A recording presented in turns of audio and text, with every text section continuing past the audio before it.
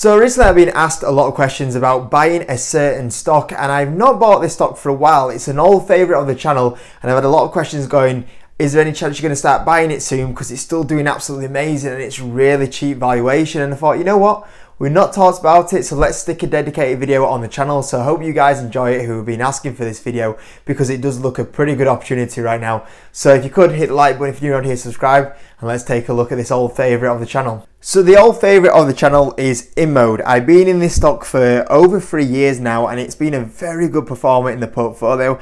I first started buying Inmode around 2020, and since that time frame the stock has done absolutely amazing. And in fact, at one point the stock was actually up from when I started buying 5x. It was a 5-bagger in that time frame, and anyone that bought in that time frame would have made a good amount of money. And for me as well, I was actually selling during this time frame. For me, I was up over 300% on Inmode.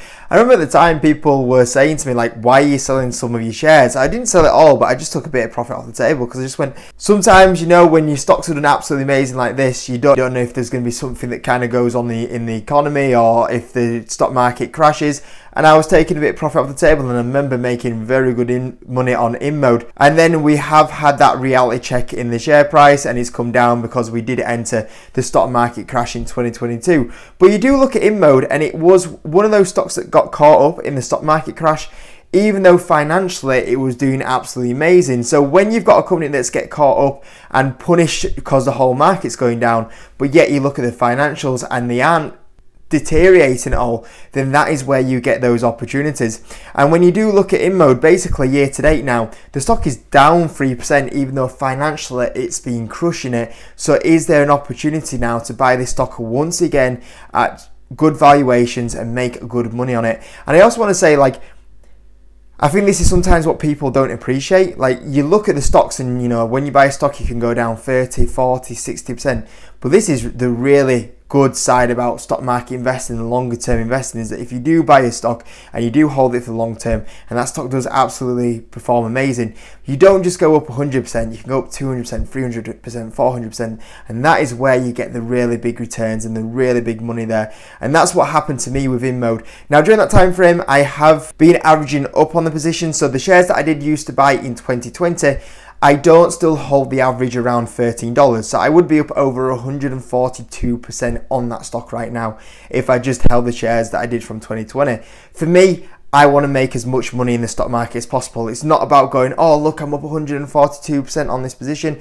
I want to make the most amount of money. So for me, I have been averaging up on Inmode to try and make the most money possible in this. So for me, I look at this company and going, I still think financially this company is one of the best opportunities out there. So I'm going to average up and average up. Now that does mean that I still sit, I think, about 80% up on this position, but it does show you that for me, that's where my mentality is at. Now it is a smaller market cap company. It's a 2.8 billion market cap company, and we know the small caps are being hit the hardest at the moment, so that's probably playing into it. 15 times earnings, so you look at that there, you think it's below the market average of 20, so that puts you into context of what the valuation is. Now Inmode, if it's your first time watching this and you're kind of working out what they do, so basically they make treatments to improve your appearance. Now they've got a few treatments, but a quick overview would be something like this here, where you wanted the treatment where you're unhappy with your neck.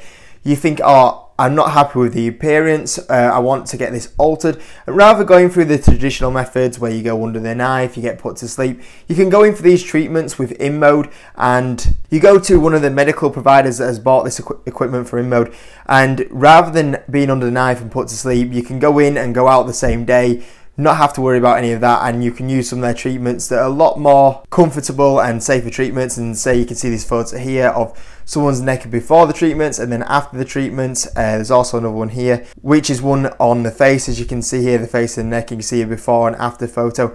So you can see this is probably something really popular that's going to carry on. You know, people are coming more aware about their appearance, especially with the social media environment that we're in, and also people are getting more cautious about having to go under the knife for treatments as well. So this is going to be, in my opinion, a good space in the next kind of few years. Now maybe that's why the share price has been a little bit flat at the moment, that maybe the market is worried that we are moving into a more of a negative environment. We saw the marketing issue the other day with S4 Capital, for example. You've seen the slowdown in the economy, and people were, okay, if there's a slowdown in the economy, are people going to be more reluctant to go get these sort of procedures done? Maybe that's what's kind of causing the concerns out there at the moment, but without doubt, in my opinion, the valuation has baked in a lot of that negativity at the moment. And for me, I'm not worried about where this is going to be in the next there's going to be a bit of a slowdown in the next 12 months.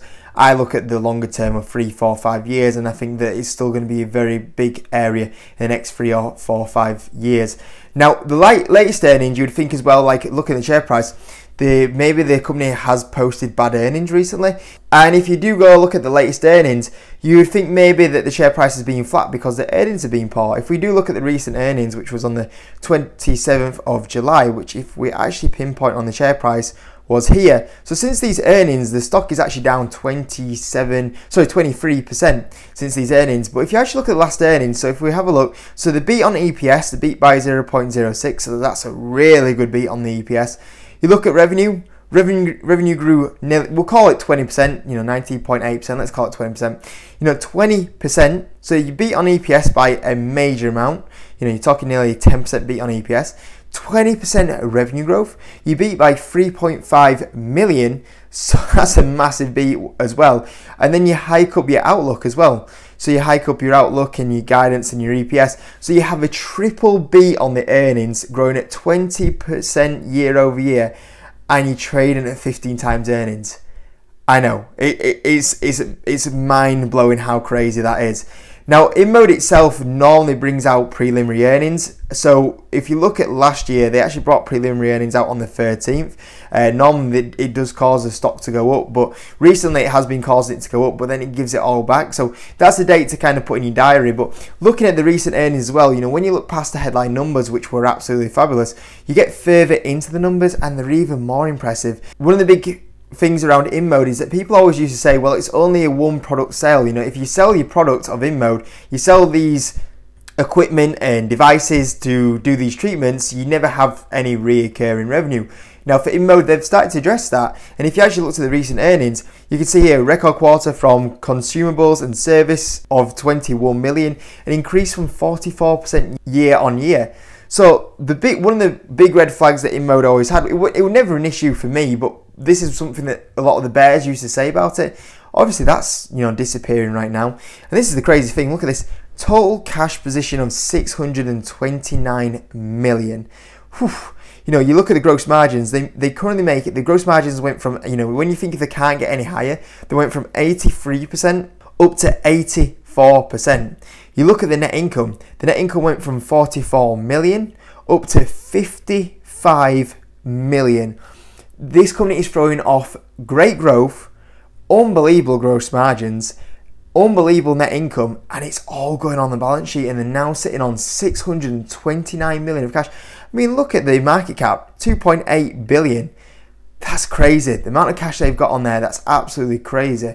And just to put that into context, how good that looks on a revenue and profit basis, I mean, just look at the historic revenue growth of this business. Look at the profit they're generating. Look at the profit margins they have on the business.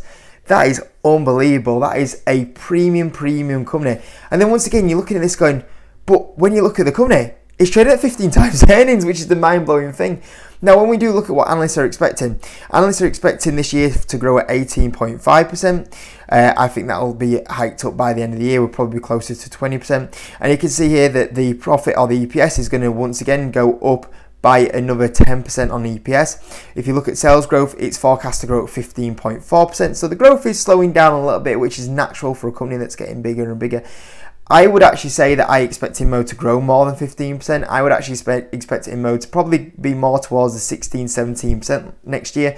But either way, even if it's 15, even if it's 16, even if it's 17%, when you're growing at them sort of rates with that profitability and that balance sheet, and you are sitting at 15 times earnings, it's just absolutely crazy.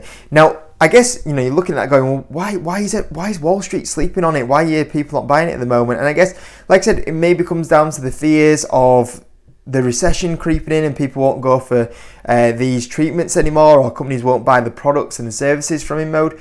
Maybe it comes down to the fact that people are looking at Inmode and going, you know, you've got all this cash on your balance sheet, why don't you do anything with it? Now, I wouldn't say that's a major issue, but I would say to the management team, the one improvement that I would have with this company is that you've got the share prices at historical low valuations and you're on fire and you're generating all this profit and you're sitting on, you know, 629 million of cash. You know, when do you want to see management buying back shares? It's when the company is cheap. This is the perfect time to buy shares back. You know, if you throw 200 million right now into a buyback, you know, that's absolutely amazing. You know, you're taking really good advantage. Now, Inmode have said they actually are looking for an acquisition and that's why they're holding back the cash at the moment. Fair enough, I can understand that, but even right now, even if you're looking for an acquisition, if I was Inmode right now, I would be chucking at least, you know, 30 million into a buyback of shares, because what you'd get for 30 million at the moment with your shares at these sort of levels would be, you know, very, very good value in my opinion. So if I were Inmode, I would at least be chucking some money into a share buyback right now, and that's my only criticism that I have on it. And if my only criticism is that they make that much profit and have that much cash on the balance sheet, it's not too bad of an issue. So let's have a look at the valuation and see where we could see Inmode going. And by the way, if you do want some free shares, join Trading 212 with the link in the description. You can get a free share worth up to £100. That's currently the broker that I use. Now, looking at Inmode, they have recently started trading at a lower valuation. You can see here when the company did IPO, it IPO'd at around 23 times earnings, up to 26, up to 32. The share price went a little bit extended, as you saw, at 45 times earnings. You know, that's a big thing. What really helps share prices is trading at richer valuations. Then it went down to 36 and then it went all the way down to 11, and that's the last time I started buying actually was around 2022. It started to get to a bit more of a fair valuation, but it's been hanging around this level for a while. So really, I think when you talk about a company that is trading at these sort of levels with this growth and profitability and balance sheet, you're a premium company. You know, you should be paying a premium for this. You shouldn't be paying the market average for this. So I'm also going to be including that in a second. So let's have a look at Inmode. So I've done no share buybacks because they aren't buying back shares, even though I think they should do. I've put revenue growth of 8, 10, 12% in. Now, like we said, they've been growing at 20+%. The growth is forecast to drop to 15. So I'm forecasting more of a slowdown in revenue growth. So that's quite conservative in my opinion. Profit margins 32, 34, 36%. Now, when we do look at Inmode's previous profit margins, they have been in and out a little bit, so it's a little harder to predict. We did get all the way up to 40+% profit margins. Now they're currently sitting around 36% profit margins. So I've gone a little bit conservative here at 30+%. You could argue they're going to improve this more going forward. So once again, I've been a little bit conservative in the numbers. Total earnings, I've put a multiple of 20 in. Now obviously that's a market average, and I think a company that is 12% revenue growth with 36% profit margins should at least be the market average valuation. And you can see here on the low side, you've still got a lot of room for safety. Mid-size, 75% upside. On the high side, around about 99% upside. So that is obviously looking pretty attractive, and that's with some conservative numbers. Now, like I said, for me, when you're a company that is doing these sort of numbers, you're a premium company, and I think that sooner or later, Inmode will get that respect on the valuation. So let's actually put a multiple of 30 times earnings in. So you can see here for a 30 times earnings, that is where you start getting your upside. You know, you could be talking a lot of more upside, you know, talking nearly 200% upside on the high side. So that's the key thing. We need to see the market actually start valuing Inmode at more of a premium, and that's where you get your bigger return. So for me at the moment, I've already got a big allocation into Inmode, so I'm quite happy with my position at the moment. But if I weren't in Inmode, I'd probably be a buyer at these sort of levels for sure. Now for me, that does have a position already built up. Where will I buy Inmode? So the big thing where I would buy Inmode is either A, they do something with the cash, so they do announce a share buyback, and then the upside will be even higher, and then I can buy some more there. Or they do make an acquisition and they use that cash, and all of a sudden your numbers will be totally mega different, and the upside will be a lot more with that with an acquisition factored in there. Or the other point is that if the market goes completely nuts and sells it down at a ridiculously low valuation, let's say the market wipes another 20% off Inmode, and I update those numbers just here, that's where I would probably start buying, because even on the low side, you're talking where you can easily get 100% return from it. So for me, I look at this and think at the moment I rate it a buy. If I didn't have a position, I'd probably be a buyer. But because I've got a position, I think I can afford to get it a little bit cheaper. So those are the two tilting points where I personally become a buyer again, is either it comes cheaper, another 20% drop, which I think if we do hit a recession, we probably would get that.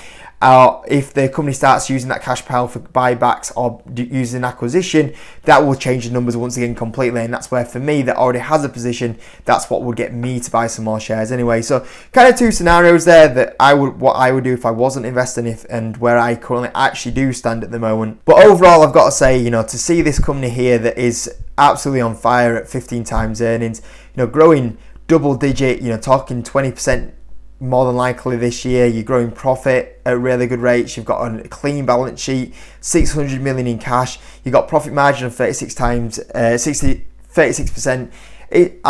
It's really strange to see something like this. And the only thing you're left with is you're seeing, does someone know something that we don't know? And I've been saying that for like the last 2 years. I've gone, does the market know something we don't know as investors of Inmode? And you know, and all they've done is once again defy logic and grow at insane rates and profitability, even though the share price doesn't reflect it. So either we're all getting taken for mugs here, or this is a standout opportunity in the stock market for sure. So yeah, once again, I'm still holding Inmode. I think they've got a great future. I would rate it a buy, and for me, if I can get it at the right levels, I will be once again a buyer. And you saw last time, you know, the last time I was a buyer is when the market set this down to 11 times earnings, and I was like, this is crazy. That's the last time I was a buyer personally, and I think it could have once again a fantastic 5 years upcoming for the business. Hope you enjoyed the video. As always, guys, hit the like button. If you're new around here, subscribe. And for you guys that wanted a video on Inmode, I hope it was useful. See you later.